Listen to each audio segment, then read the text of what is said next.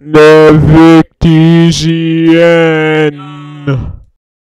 Hello YouTube, this is NeviiK DzN, and today I'm going to show you how to make a very cool logo for Gamebattles in PhotoShop CS5. So first you're going to want to open up a new document, or Control N, do 300 by 200 pixels. Color mode, make sure it's RGB color. And put background contents white, but I'm going to change that. So first you're going to unlock this layer, so just double click it, click OK. Get the paint bucket, go to this little color panel and click on the black white thing. Fill the background with white, and if the gradient is open, just click on the left mouse, just hold it, and go to paint bucket. Next thing we're gonna do, we're gonna create a new layer down here. Then we're gonna get our brush. I will have this brush in the description, by the way. Hold on, get my brush. Called Kinetic Brush. They're pretty good grunge brushes for backgrounds. So I'm going to use the one that's 362 pixels. So first, I'm going to change the color. I'm just going to make this logo red. So just draw on the outsides. And next thing you're going to do, you're going to go to Filter, Render, Lighting Effects. Make the circle as big as you want. I'm going to do it like that. So now it's like fading away on the sides. It makes it look like a circle. Next thing, you're just going to go to the text and make it white. And just put NeviiK DzN.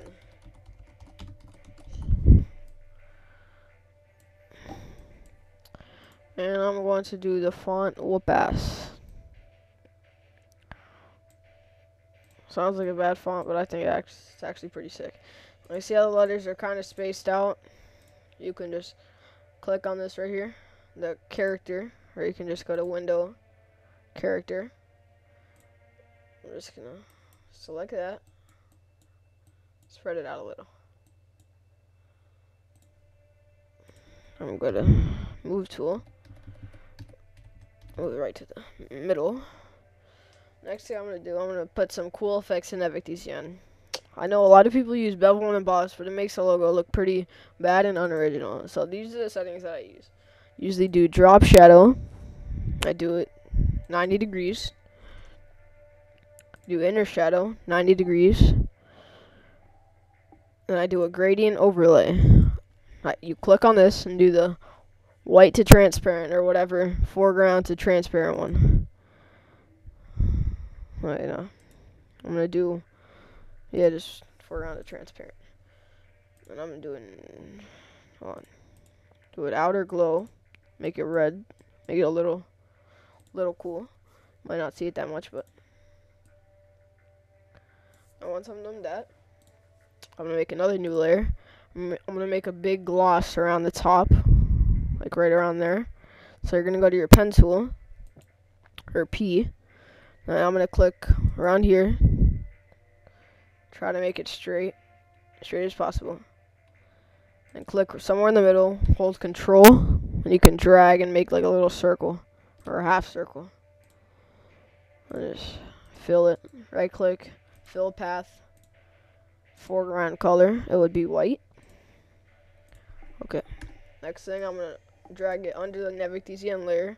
I'm going to lower the opacity to about 20.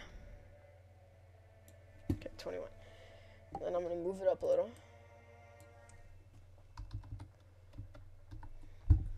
And once you've done that, I usually just put NeviiK,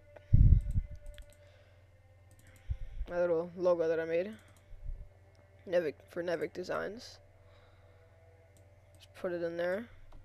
Resize it, Control T. If you ever want to resize something, do the shortcut, Control T.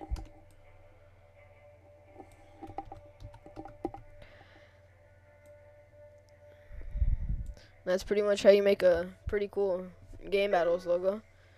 And you can do a lot more stuff to it, but I'll be making more tutorials on how to do more stuff in Photoshop. So remember, please subscribe and have a nice day. NeviiK DzN out.